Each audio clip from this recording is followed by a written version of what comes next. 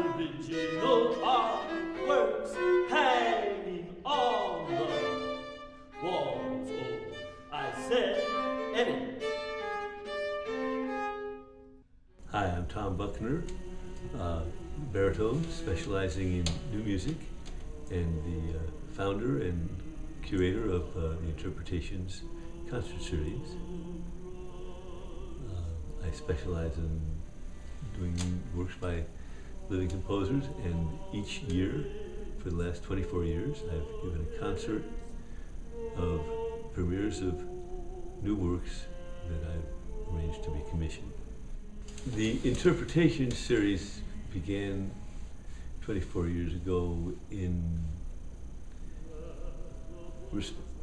as a result of my having moved to New York a few years earlier from Berkeley, California, where I had a concert series called 1750 Arch Concerts, named after its address in Berkeley, which actually was much more ambitious in terms of the number of concerts it produced, because it was not limited simply to new music. We presented early music, classical music, new music, world music, and jazz in any given month.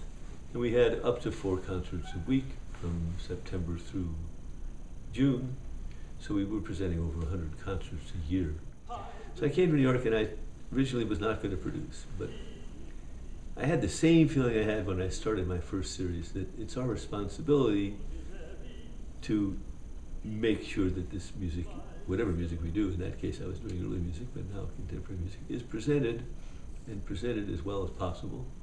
So in the tradition of what Jim Staley is doing at Roulette and what Phil Niblock has done over the years in his loft, I found a niche that I thought would be helpful, and that was to take music which at that time, 24 years ago, was I'd spent a few years in New York listening to everything, and I found myself attracted more to the experimental music scene downtown than the so-called uptown, more academic music, just because those are the concerts that seemed to have the most interesting ideas in them to me.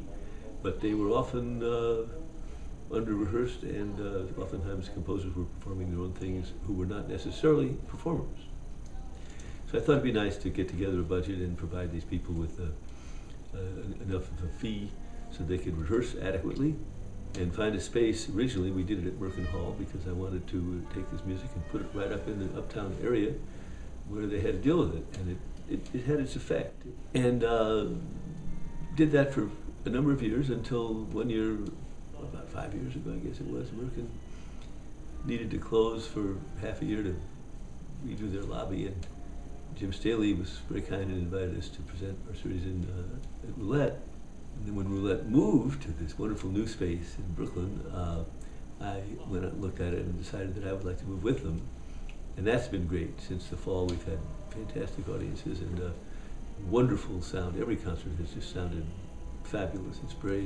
It's a very special resource for presenting and listening to new music, and really happy about it.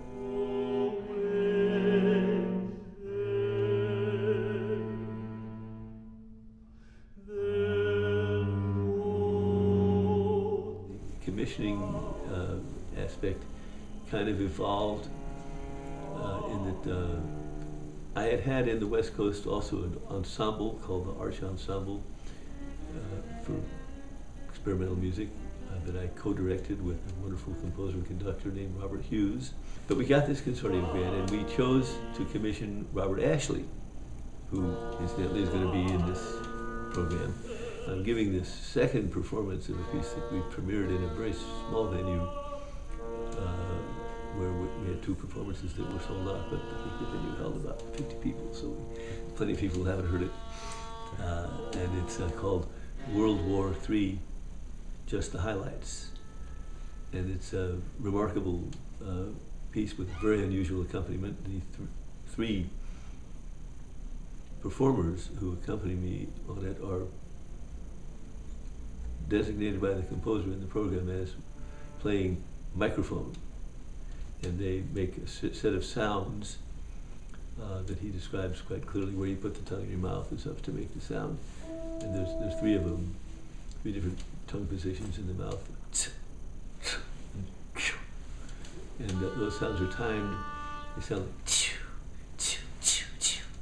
the bombing of the war is the next person to come along and have me do music that involved a commission. I decided it should.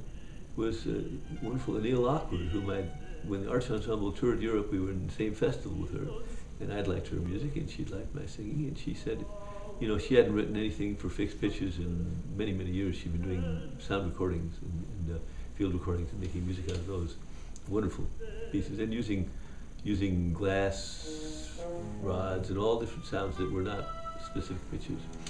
But she decided to write a piece for me and J.D. Perrin on baritone sax and the late Michael Puglisi on percussionist playing the inside of the piano, called Night and Fog, which is relates to how people referred to the Holocaust. And it's set poems of Osip Mandelstam in the prison camps in Siberia, and Caroline Forche talking about what was happening under the oppressive dictatorship in El Salvador. It's funny because the piece that we're doing in this concert, Annea's piece for this concert, is a setting of poems written by prisoners in Guantanamo Bay. In terms of historically how this concert evolves, as the third of the major composers from my longtime associations, Alvin Lucier, whose work Kyrilliques we're going to do. This evolved out of the fact that this year is Alvin's 80th birthday year, and they had a big festival for him out at Wesleyan where he's taught. Until this year, he didn't retire till he was 80. There's a guy who's dedicated to his students. And luckily for me, he invited me to do an earlier work of his, the first one he wrote for me, called Music for Baritone and Slow, Sweet, Pure Wave Oscillators, at that festival. And when one of the pieces, I was going to do something by Alvin in my concert.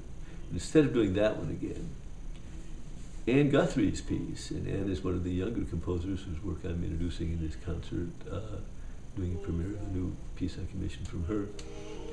It includes in the ensemble French horn. Anne's a French horn player, and so she can call on the French horn player to do extended techniques on the horn and know that they can be done. It's for French horn, percussion, cello, and voice, if I recall correctly. I think that's everybody, yeah. And we use the same French horn player, Jules Van who did Kyrilliques with me when it was premiered, oh my God, now 9 years ago at the 15th anniversary celebration of Interpretations. And that piece came about because the wonderful sculptor Alain Kyrilli, with whom I've also collaborated for many years, performing both written and improvised music at his art openings or art shows, and on stage sometimes as well, because he really feels a connection between his sculptures and music, particularly free improvisation, but he also liked Alvin's music very much. And so I invited Alvin down to Alain's studio, and there was a beautiful set of sculptures there. And Alvin made drawings, freehand drawings of the shapes of these sculptures, which were generally vertical. And he took the curves and shapes. The way these pieces work is that the live players play steady notes, and the pure waves approach and pass through their notes, making different beating patterns. There's a whole series of pieces using that idea that Alvin has done over the years, along with his many other original ideas. And the sound, the French horn he thought would be really good for the metal sculptures, and it's a beautiful, beautiful, strong piece.